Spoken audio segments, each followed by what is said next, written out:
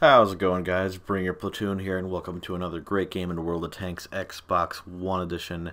Today I'm going to be playing in the Type-61, the Tier 9 Japanese medium tank.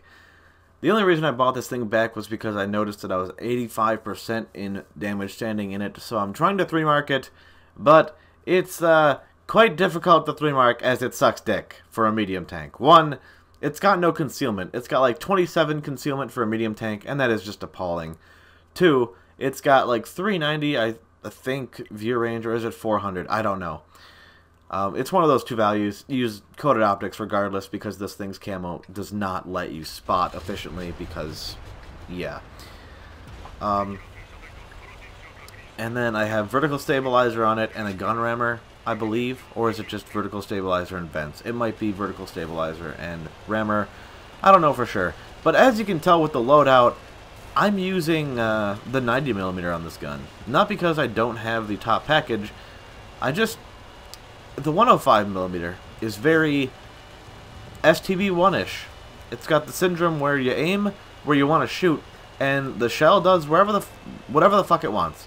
And you'll notice that when I use this gun, as opposed to the 105mm that does 400 alpha every shot, I'm doing 240 every shot, and I can shoot every 4 seconds. So essentially, it is a faster Jagdtiger 8.8, but with no armor, and better view range, but less camo. So I know these tanks are going to probably fire on the run at me, so I'm just trying to hide my tank as best as I can. I get 2 free pens into the T-57 Heavy, and I notice this KV-4 making his way across the field. I try to put a heat pen into him, and it magically goes in right over the hill. You're going to have to use heat pretty reliably in this thing. Watch this shot. Okay, shot on the 268 version 4. Alright, can I put another one in? You betcha. Because RNG. Alright, that was lucky. I'll give you that one. I did not want to take any damage there, and I'm actually surprised I did not with the hiding Centurion in the back. This thing's biggest weakness is other medium tanks and light tanks, because anything with, I don't know, a gun can hurt this thing. So really anything this thing goes against is just not good, because granted you can out DPM the fuck out of them. I don't know what this light tank's doing. I do realize he's on the map right next to me, but he wasn't shooting at me, so I kind of let him go. And I'm reloading AP rounds right now. I fucking biff one into the tracks, go me, and then I biff one not on his tank, so that sucked too. I think about running my way up the hill to my teammates, but then I'm like, you know what? I'm going to be a little aggressive. I've got DPM. I still got full health. Nice shot by me there. Holy fuck. Put another shot into the Sheridan, and I just keep following this guy because I know I have phenomenal DPM compared to him, even if he was, or is he using the 152 derp whatever bullshit cannon? And I put a finishing shot into him, letting me ram him for no damage, which is fine, which means I conserve a little bit of my HP. You gotta be aggressive in this thing if you want to make this 90mm work, which makes it a little scarier, but if you use it to snipe, you're gonna be very disappointed very quickly. I'm just continuing to be aggressive here, get the kill on the Conqueror just to finish him off. This thing's chassis traverse is not that terrible. If a shot bounces off you like that one just did, do not expect it to happen again. I'm completely fine taking damage from this Centurion, as I know I can shoot him twice for every time he shoots me once. Even with Hesh rounds loaded in his tank, he probably, well, if he did load Hesh, I would probably have a few dead crew members right now, and he probably would have gotten 2 high rolls on me, so that would have been bad, but luckily he did not, and I got away with doing what I did to him there. So I try to track this Tier 10 Russian 277, and it doesn't work out very well. I heat him through his turret. I'm like, okay, I can use this building for cover from that object 205, or 205? 705, there we go.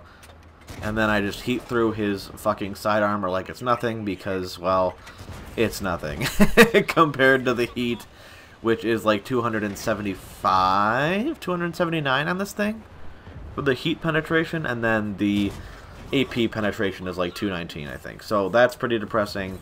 You won't be firing AP a lot of the time, but if you are, then, well, let's just hope you're shooting the side of an American tank or pretty much the side of any tank, really, and you'll be able to pen them.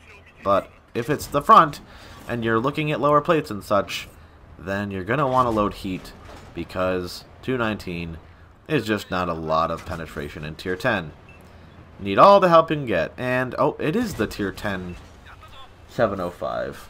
I didn't think it was, I thought it was the Tier 9, but moving on, pretty much the same tank, just a scarier gun, and more armor, I think? I don't really know. I auto-lock the IS-7, which is something you never want to do, and then I try and hit him in the turret with heat. Doesn't work out too well. I should have aimed at the ass end of the turret.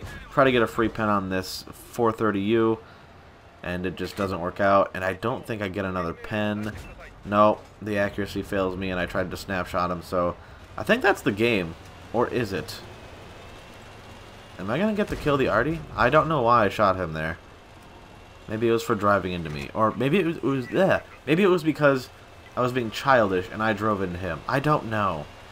But this thing, if you have to take it to the front lines, make sure you go with your heavy tanks and pop out when the enemy fires.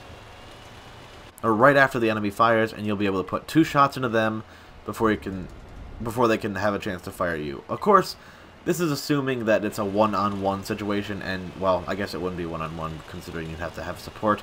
But if by chance you have to take damage in this thing, you can side-scrape in it. It's just very difficult because of its, well, no armor. And, yeah. If anyone hits the turret anywhere, it's going to probably pen you because, again, its armor is ass. And I don't think I actually get a pen here. Nope, they finish off the Arty. God damn it. Oh, well. Oh, I should have skipped right to the end there just because to avoid watching me drive around for another 30 seconds, but that's fine. As you can see, the damage counter on this thing is pretty damn high for a 90mm gun, but with this game, I get a... Oh, I had my times 5 bonus on. That's phenomenal. Yep, that's an Ace Tanker Mastery for this thing.